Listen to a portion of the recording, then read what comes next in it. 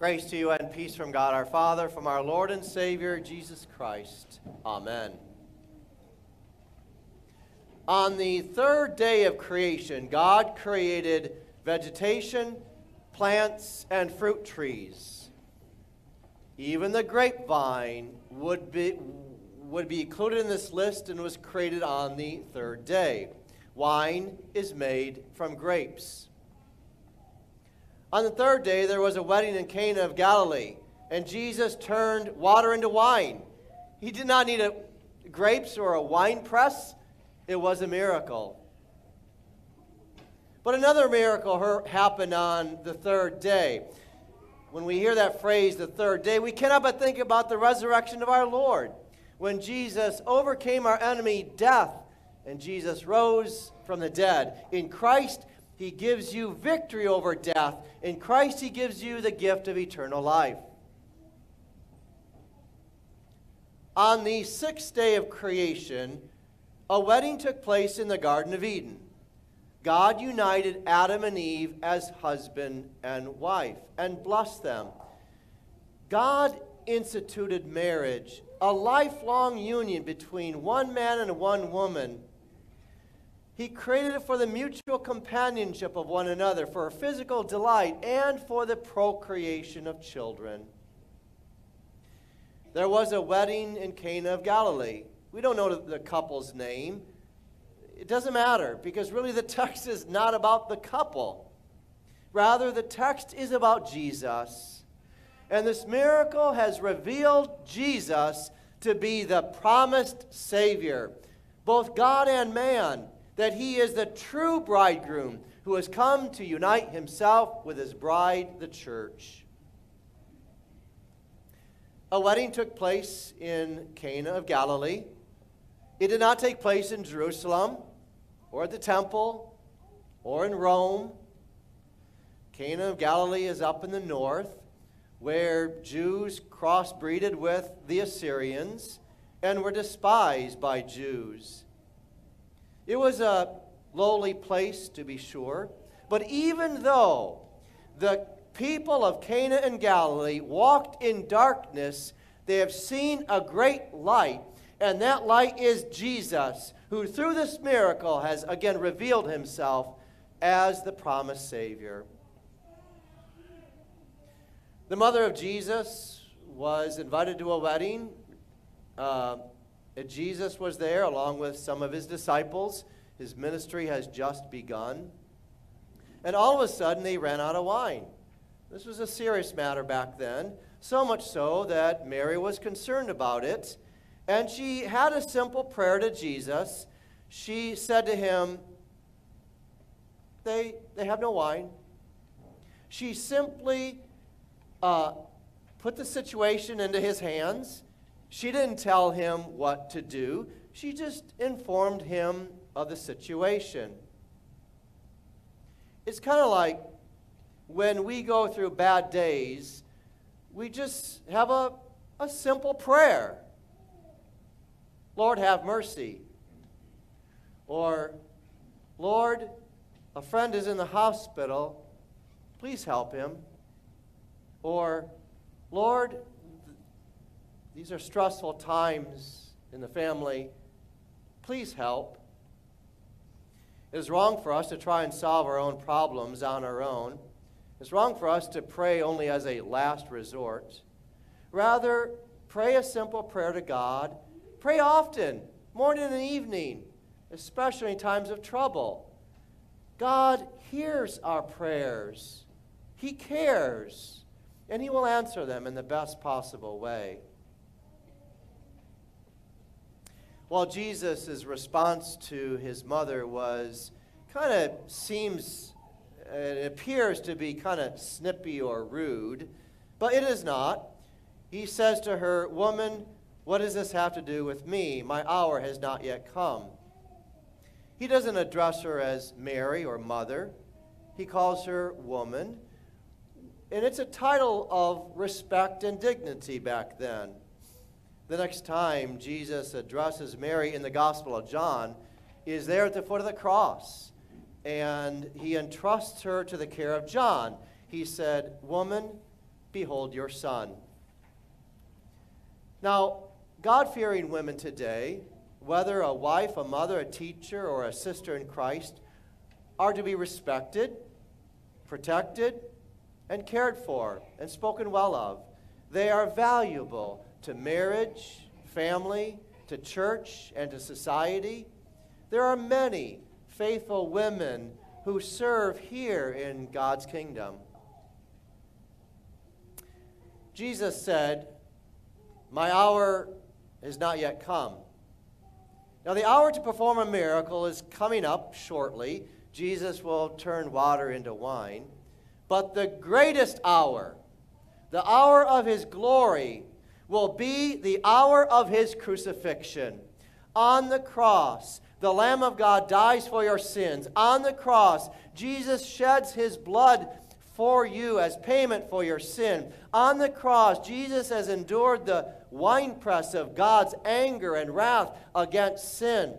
On the cross, Jesus was poured out for your transgressions and was bruised for your iniquity. The hour of crucifixion has come.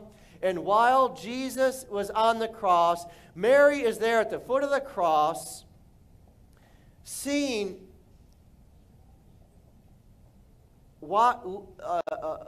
watching her son suffer crucifixion and death. Jesus came into this world to save us from sin, death, and the devil. That's why he came into this world. Jesus did not come merely and only to be a miracle worker, solving problems at weddings and giving sight to the blind and raising the dead. Jesus did not come to give you financial security, perfect health, and problem-free life. Rather, he came to take all of your sins upon himself and to go to the cross and bring you life and salvation and the forgiveness of sins. The miracle of changing water into wine was easy for Jesus, as all the miracles did. He just spoke the word, performed a miracle from a distance. But his sacrificial death upon the cross was hard. He suffered the scourging, the mocking, and death by crucifixion. He did it out of love and care for you.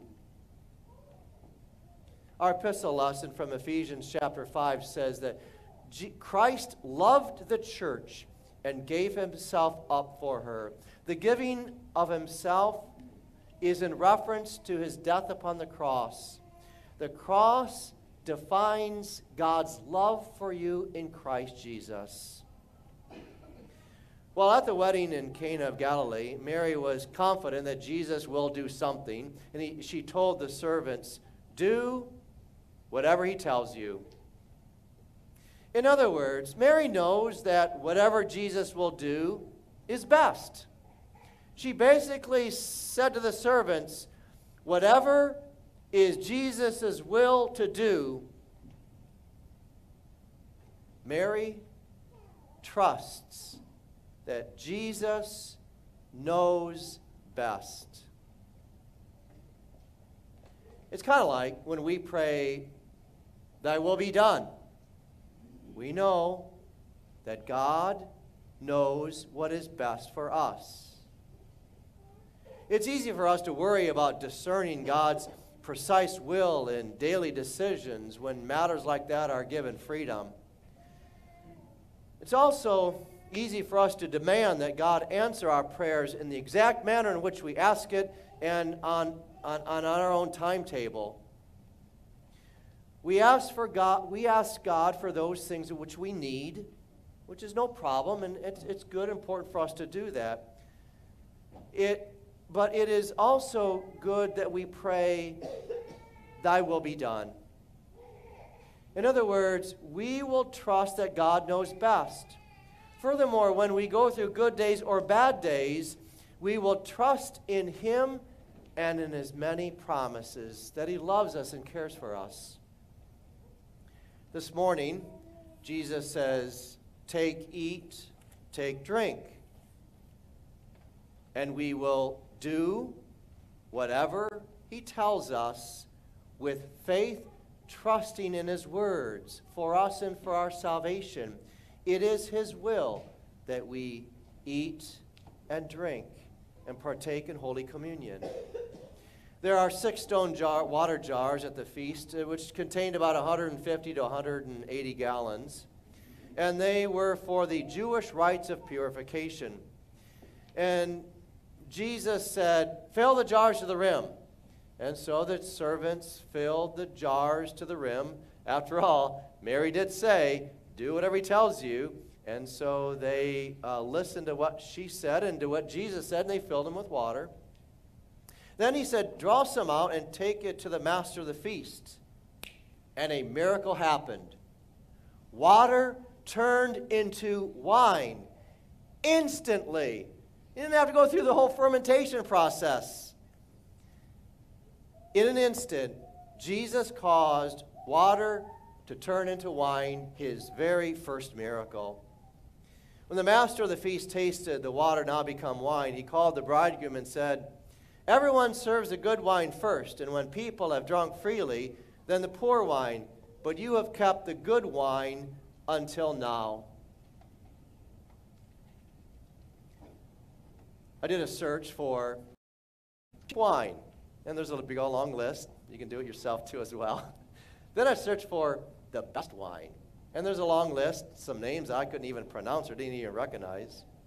But even today, there is some good wine, cheap wine, and also bad wine. But what made the wine at the Cana in Galilee good was it came from Jesus.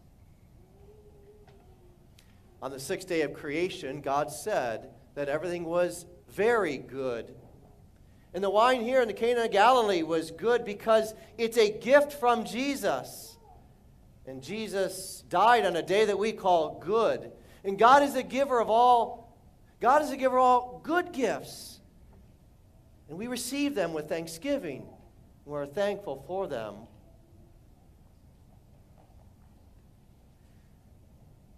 The master said, "You have kept the good wine until now." In other words, you've kept the best for last. There are a lot of good things during Jesus' 3 years of ministry, but the best part was the last, his cross and resurrection. John chapter 1 says, "For the law was given through Moses, but grace and truth came through Jesus Christ. Someone greater than Moses is now here, and that is Jesus." The law is important and it's good for us. It reveals God's will. And as a forgiven sinner in Christ, we delight with loving God and the neighbor. But the best part is that grace and truth comes through Jesus Christ, the very gospel itself. Gone are the Old Testament regulations for purification. There is something greater, namely holy baptism. For during your baptism, you are sanctified by the Holy Spirit. You are cleansed with a washing of water and the Word. You are now without spot or wrinkle or any such thing. You are holy and without blemish, and you are covered with a robe of Christ's righteousness. Gone is the stone temple. There is something greater, namely Jesus, who is our temple, who dwells among us. And our hearts are the temples of the Holy Spirit. Gone are the animal sacrifices of the Old Testament. And there is something greater, and namely the Passover lamb, Jesus himself, who gives you his body and blood by means of bread and wine. The wedding of Cana in Galilee, Jesus was a guest. But here at the altar, Jesus is a host. And we are his guests. And in this meal, there is wine along with our Lord's precious blood poured out for the forgiveness of all our sin. The celebration of the Lord's Supper far exceeds any celebration there at the wedding in Cana of Galilee. Here, it is a foretaste of the heavenly banquet to come in the future.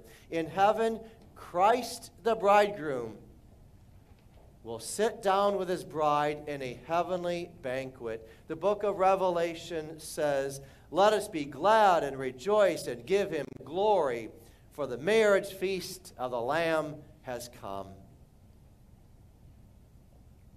As a believer in Christ, you are united to Christ, the bridegroom, whose love for you will never fail. It will never run out. In your baptism, he washed you with water and the word, and you are covered with a beautiful garment, Christ's righteousness.